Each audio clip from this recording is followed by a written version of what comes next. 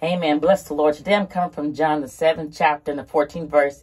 It says, now about the midst of the feast, Jesus went up in the temple and taught. And the Jews marveled, saying, how knoweth this man letters, having never learned? Jesus answered them and said, my doctrine is not mine, but is his that sent me. If any man would do his will, he shall know of the doctrine, whether it be of God or whether I speak of myself.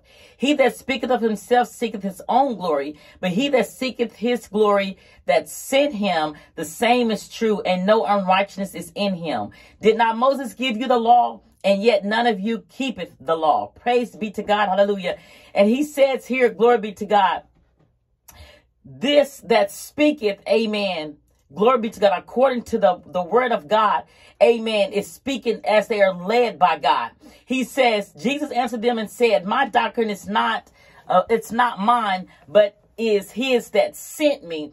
And as I was looking at this, I just want to encourage you, amen, that's out there listening to me by way of YouTube. Make your calling and election sure. If God's called you, amen, if God's called you to ministry, if God's called you, hallelujah, he will, praise be to God, put his stamp of approval upon you. The Bible tells us to study to show thyself approval. A workman need not to be ashamed, but rightly divide the word of truth. A lot of people, praise God, has not been called. They just went, or they was just sent, but God did not call them. A lot of people have book knowledge. They went to theology, school, and they've learned, praise God, hallelujah, according to the letter, praise be to God, but God has not called them. And I want to let you know, you don't have to go to theology school, amen, to be a preacher, amen, to be a minister, amen, hallelujah, glory be to God, to be a pastor. Yes, it's good to enhance your learning. It's good to study, amen, to know, amen, the word of God. But at the end of the day, God is the one that calls us. Hallelujah.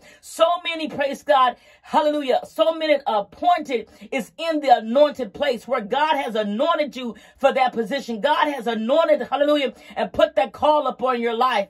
But I just want to encourage you and let you know that God is the one.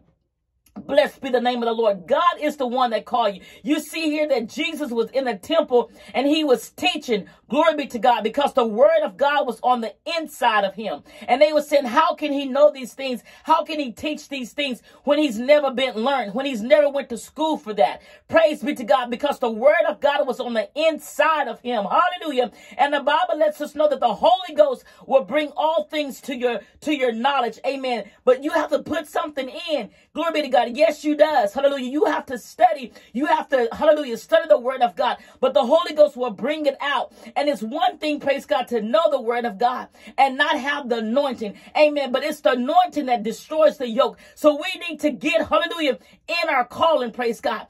Abide, amen, in the calling that the Lord has called you, and for the edification of God, not of yourself. So many people, amen, go to all these biblical schools and learn all this doctrine and have MD behind their name and this behind their name, but there is no, praise God, anointing behind it. And a lot of them, hallelujah, glory be to God, is doing it for self-gain and for men to look and say, this is Dr. So-and-so, and this is Reverend so-and-so, and this is Bishop so-and-so, and Apostle this and Apostle that. But it's not for you to be glorified. It's not for us to be glorified, but it's for God to get the glory.